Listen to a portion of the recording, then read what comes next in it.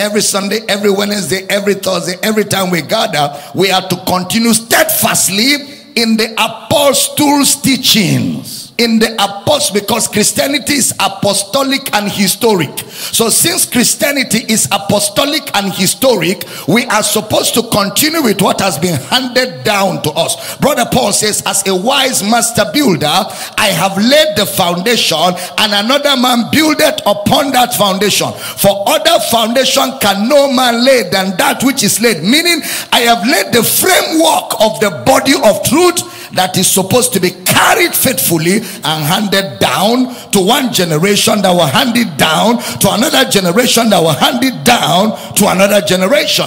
That is actually what it's supposed to be. We're not supposed to be found inventing. We're not supposed to be found inventing or innovating. We are supposed to be found excavating and bringing out what is already there. That's Bible teaching. That's how it's supposed to be in church. You see, all of that, all through the scriptures we read in Acts, they were all called disciples. Look at Acts chapter 8 verse 4. Acts chapter 8 verse 4. Acts of the Apostles chapter 8 verse 4. Therefore, they that were scattered abroad went everywhere preaching the word. Why were they scattered abroad? Persecution. Persecution came to the church. The people were scattered everywhere. People were being arrested. People were being, killed. People were being murdered. There was intense persecution on the church. Now, there's a pattern I want you to observe. Because in that Acts chapter 8, one story was handpicked. And that's the story of Philip going to Samaria. The first thing is, they were taught. Chapter 2, chapter 3, chapter 4, chapter 5, chapter 6, chapter 7, then chapter 8, persecution. They were taught, and the outcome is that they could now go everywhere preaching the word. They could now go everywhere. Every one of them was a preacher of the word. Something significant there is, it was during persecution. What a time to run away. What a time to abandon the faith. What a time to deny that you have ever been a Christian. So these guys had an opportunity to run, a time to escape, because there was persecution. But the Bible says they went everywhere preaching the word, because they had learned from the apostles.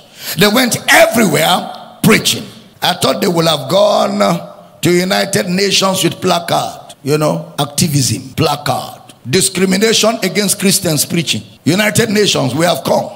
Discrimination. They are not allowing religious freedom of expression. United Nations, do something about it. No. Persecution brings the best out of the church. Yeah, it brings out the best. It is when there is persecution, people pray anyhow. People pray because it produces. That is when you see power in the midst of persecution. That's the way it works. You can't pray it off. You can't pray off persecution. You can't. That's why in Acts chapter 3, when they healed a lame man and they were beaten. In Acts chapter 4, they were humiliated for miracle. Bible said they went back to their company and reported how they were malhandled. They didn't pray judgmental prayer.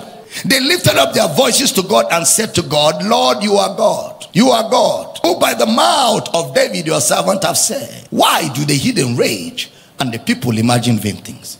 The kings and the rulers have risen up against Christ and against his anointed. But Lord, behold their threatening. Behold their threatening. See how they threaten us, and grant us boldness. They didn't say stop them.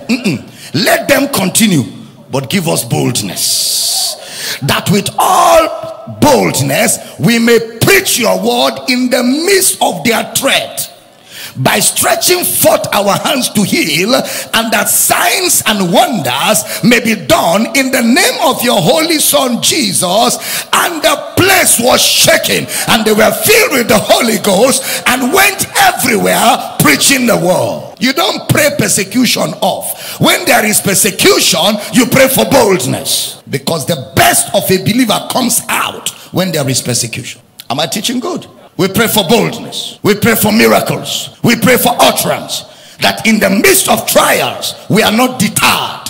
We are confident. We are bold to declare God's word.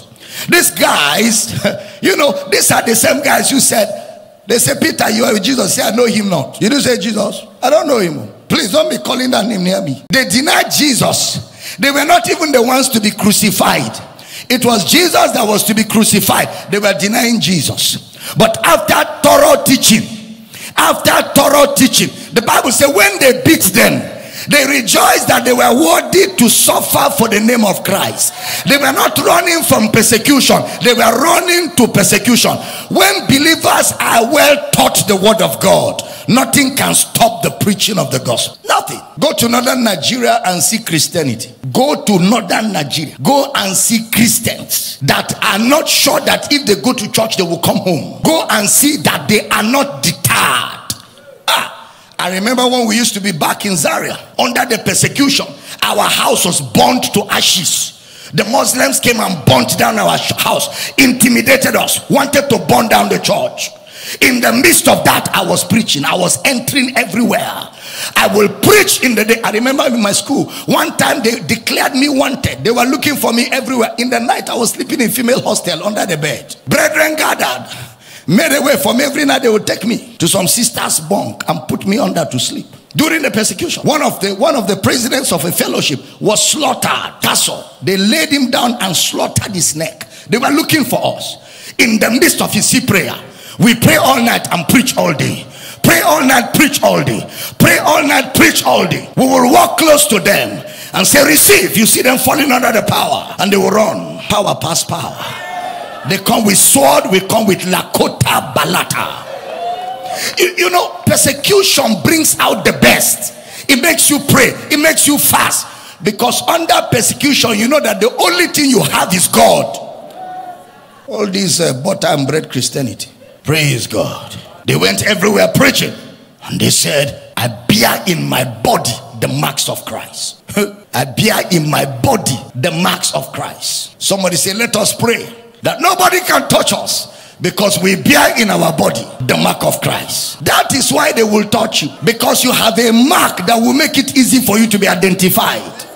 The mark of Christ doesn't mean touch not. The mark of Christ means marks of persecution because of Christ. That is, we have marks in our body that have been put on us during persecution because of our faith in Christ. That's the meaning of mark of Christ. Mark of Christ means marks that came as a result of persecution for the gospel. That's why brother Paul says, for let nobody trouble me, because I have charted my course. I am on a journey where persecution is part of my journey. The marks are already on me.